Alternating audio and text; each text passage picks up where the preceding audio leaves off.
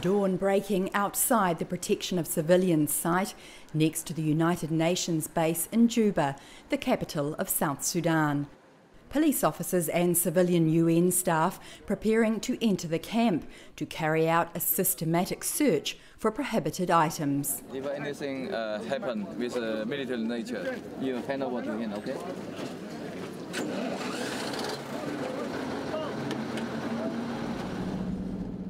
About 39,000 people live in the camp known as POC 3, after fleeing the ongoing violence that has affected the country for almost 4 years.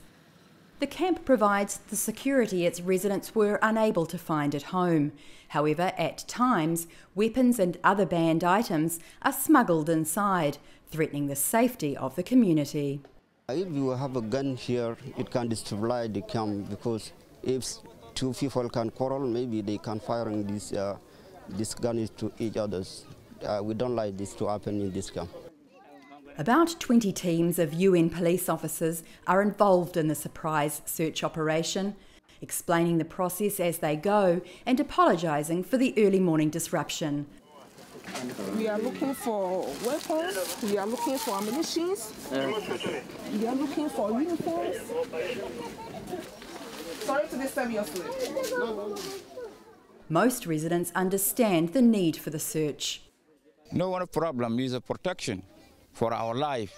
Some people will come with knife and hang, so it's good for us. The research is okay for the people, in order they can be secure. POC 3 is one of 7 camps established by the United Nations mission in South Sudan to provide refuge to civilians who fled the violence that broke out in 2013. About 219,000 people live in these camps. Residents can come and go, but that freedom of movement also creates a risk that prohibited items will also make their way inside. A lot of uniforms, as you see, some ID cards, UN Tetra, and some machetes and some tools, and a safe. We also confiscated or found some homemade alcohol, but it was destroyed inside the POC. No firearms or ammunition found among the prohibited items this time around. The regular searches may be acting as a deterrent, although the discovery of military uniforms is a concern. This is a protection of civilian sites, so it's in the word itself. It's supposed to be a place to be safe and not a place to consolidate forces, to plan operations and so on.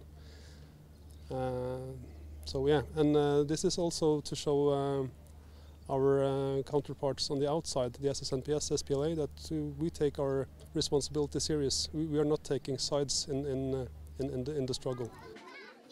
A struggle that UNMISS is working with the people of South Sudan to end as it continues to fulfil its mandate to protect civilians and build durable peace, in the hope that the people in these camps will one day be able to safely return to their own homes.